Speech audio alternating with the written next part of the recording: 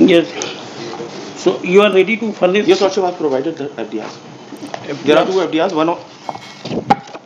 One is of 7.50 and the other one is 6.50. लिखिएगा, ठीक है, आपका अमाउंट सेव कर देते हैं। 11,48,000 रुपये भी जो हमने इनको दिया था थ्रू अकाउंट, मेरा निवेदन ये था कि ये अमाउंट भी सेव कर लिया जाए। एक्चुअल में इनका एफिडेविट इन्होंने जो लिए थे वो भाई वो पैसा आपका तो था नहीं, एडमिटेडली 11,43,000 दूसरों का ही पैसा था, वो उन्होंने अकाउंट में जमा कर दिया, वो पैसा आपका तो था नहीं।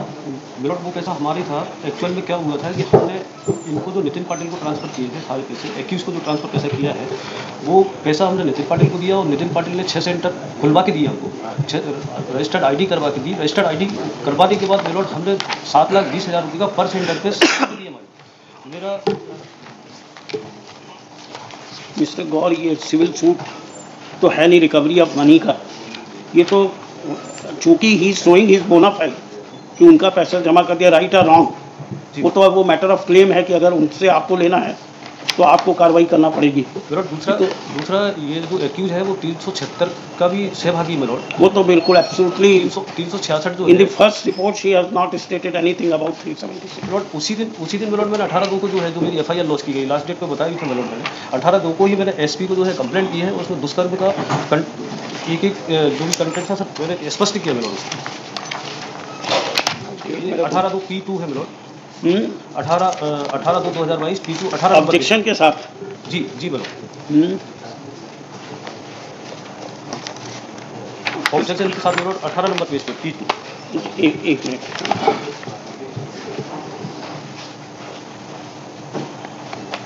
दो एक्यूज अभी भी एब्सकॉन्ड है मिलोट।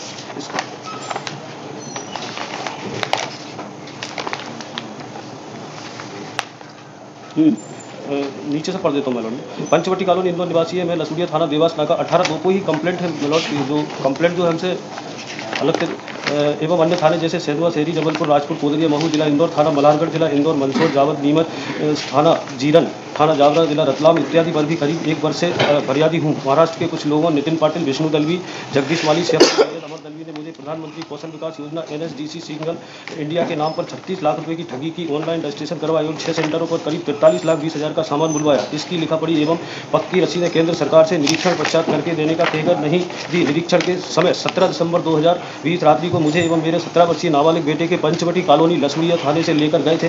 निरीक्षण के बीच 18 दिसंबर मध्य रात्रि को घोर अंधेरे में 1 से 2 बजे रात्रि में करीब विष्णु दलवी एवं सैफ अली सैयद ने मेरे साथ सामूहिक दुष्कर्म किया। उस समय इनके पास हथियार भी थे। मुझे एवं परिवार को जान से मारने, फोटो वायरल करने, इवन बिलॉट मेरे फोटो भी ले लिए। मैंने ऑब्जेक्शन के साथ फोटो पेश किए।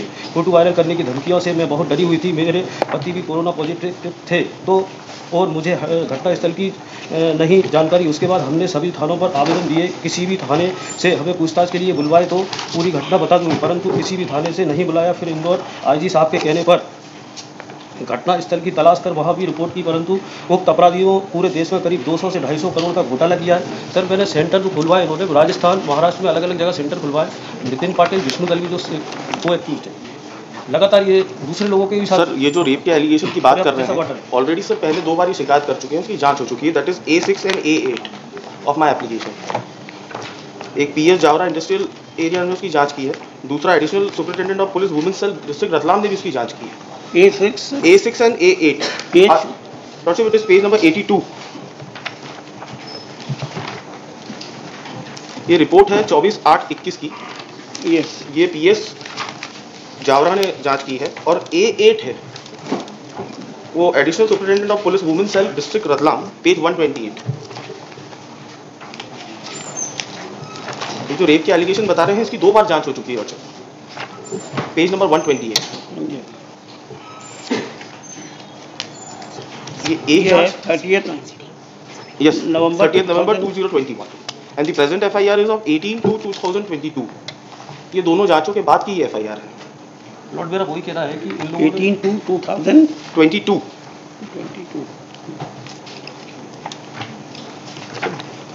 यस। लॉर्ड मेरा यही कहना है कि ये लोग कितने प्रभावशाली है। 1.5 वर्ष तक हमारा इन्वेस्टिगेशन चला। इन्होंने जबकि 370 की FIR तुरंत हो जाना चाहिए। 1.5 वर्ष तक इन्वेस्टिगेशन के पश्चात भी कोई FIR नहीं हुई। मैंने माय लॉर्ड CD भी पेश की है। जितिन पाटिल उस दिन साथ में था और मेरा जो नाबालिग बच्चा था 17 साल का, उसको दूसरी कार में बिठाया और मेरे साथ ये घटना कारित करी। यस।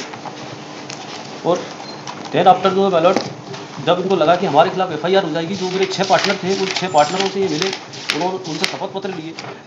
शपथ पत्र लेने के बाद उनको एक जो शॉर्ट अमाउंट था वो वापस किया ताकि इस पूरे अपराध से बचा जा सके। इसके अलावा भी माय लॉर्ड इसमें 2 एक्यूज जो हैं वो 1.5 वर्ष से फरार हैं।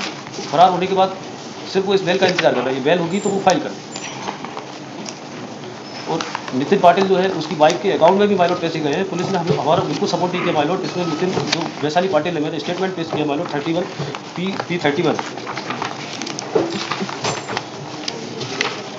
नौसिफ जी के एलिगेशन बता रहे हैं, it is on page number 39 of my application.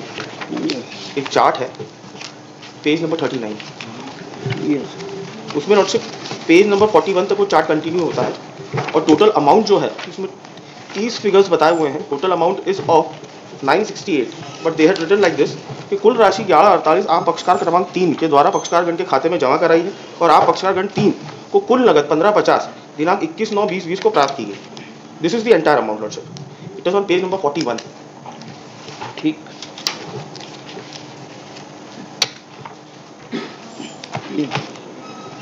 लिखिए, Shri Anurag badger, learner council for the applicant, Shri RS Bais BA for the state, Shri Lalji Babu Gaur, learner council for the ऑब्जेक्टर। This is, ये फर्स्ट है कि रिपीट है? First. This is first application under section 439 of the alleged लिखे हैं।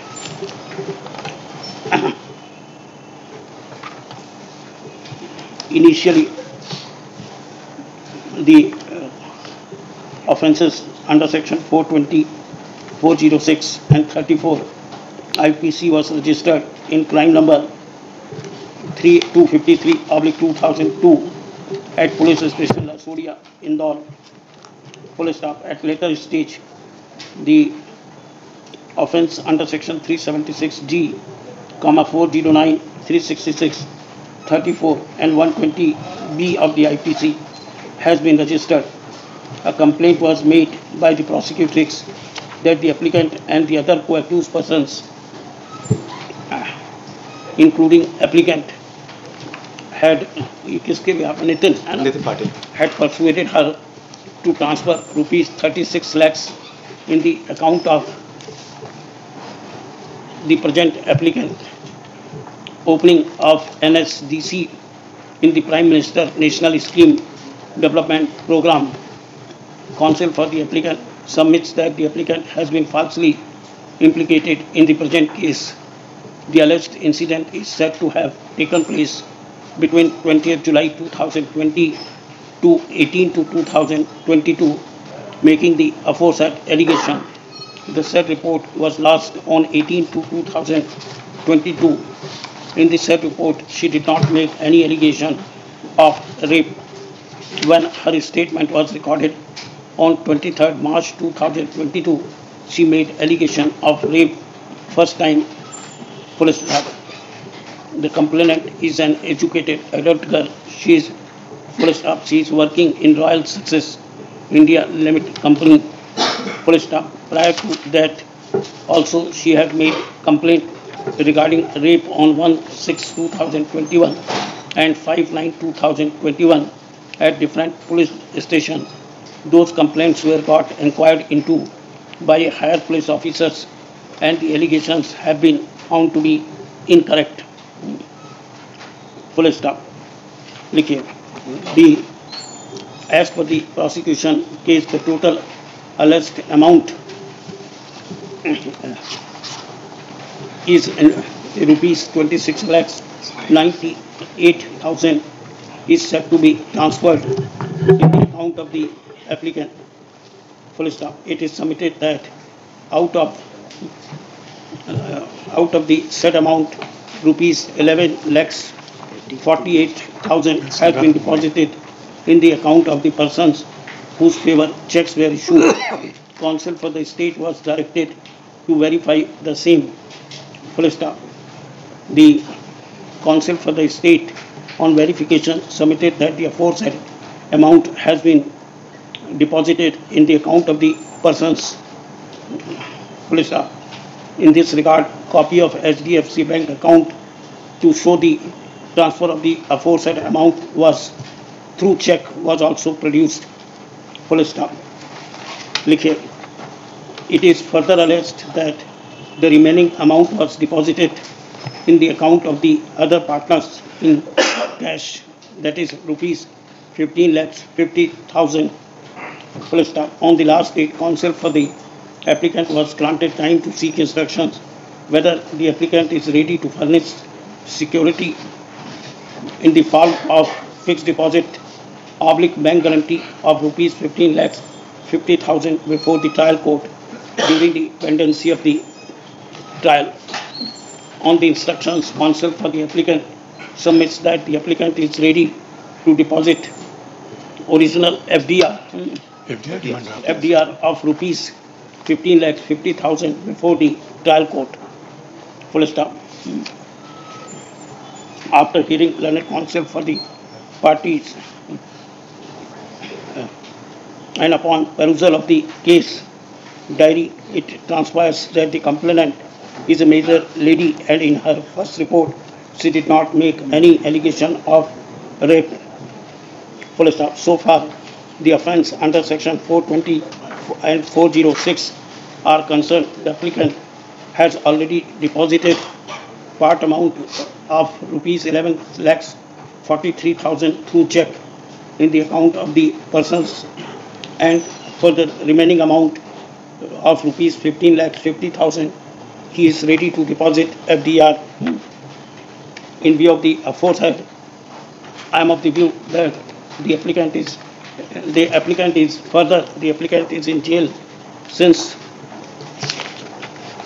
17/11/2022. The investigation has been completed. The charge sheet has been filed. Charge sheet it is directed that the applicant shall be released for furnishing a personal bond of rupees 1 lakh to the satisfaction of the court below, and also will deposit the FDR of original FDR with the trial court to the tune of rupees 15,50,000. The bail order is subject to the deposit of original FDR of the said amount before the trial court. The said FDRs shall be kept in safe custody by the trial court, and the same shall be subject to the final outcome of the trial. बाकी सब save कर दीजिए. Yes, ये लौटा दीजिएगा FDRs. Sri A.S. Garg, Senior Counsel with Sri Yes.